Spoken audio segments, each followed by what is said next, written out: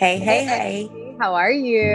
Oh, I'm not even plugged in. It was not this long last time I was with you. Just chopped mine all off. I have literally never seen you not wearing pajamas.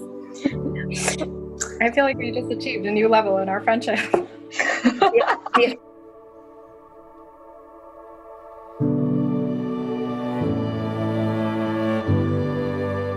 For years, I thought, well, it's just me, because in my circle, it is just me who has lost a mother.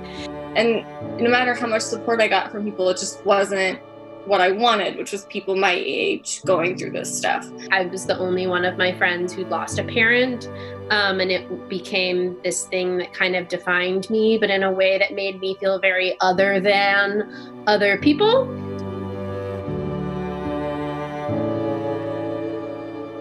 Not a lot made me feel better that first year after my mom died, and that did. That first meeting, I felt like a physical relief just by being in that space. I feel like we had a conversation that was immediately vulnerable and open and sort of amusingly set a tone for... Instantly. Yeah. Just to hear someone say, yes, I have been there, even if, their situation was a little different, to just be seen feels so good. I'm very, very grateful for that introduction. Very grateful for Kyle as a friend. Actually, I never talked to anyone that was a sibling of an addict, ever. I never went to Al-Anon or anything like that. So those little conversations that we were having about that, for me, it was next level to be able to be oh, you get that? Yeah, I did. Oh, yeah.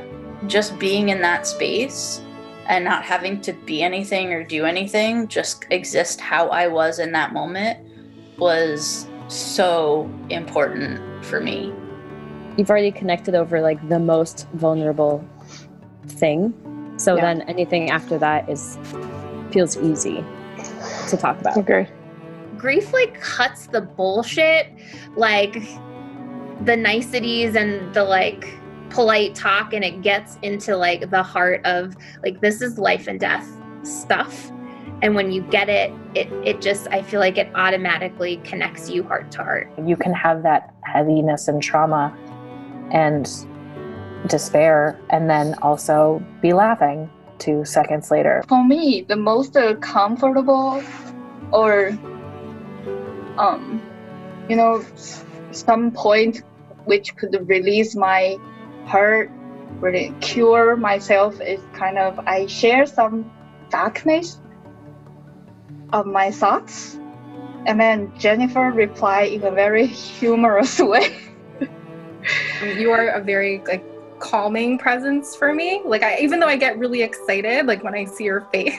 And one day I just got totally triggered by something and called you sobbing. Do you remember?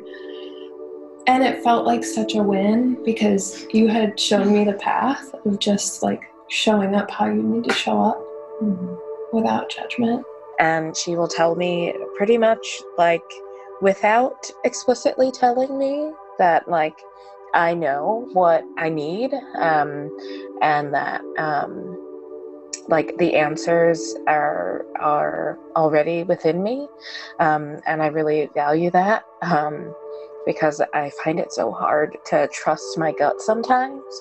The fact that Kyle can so eloquently speak to who my mother was and what my experience was, I think is both the recognition, acknowledgement of him as a human to just kind of listen, but also I think an acknowledgement that I have been able to articulate it in a way that maybe I'm not able to always do with other people.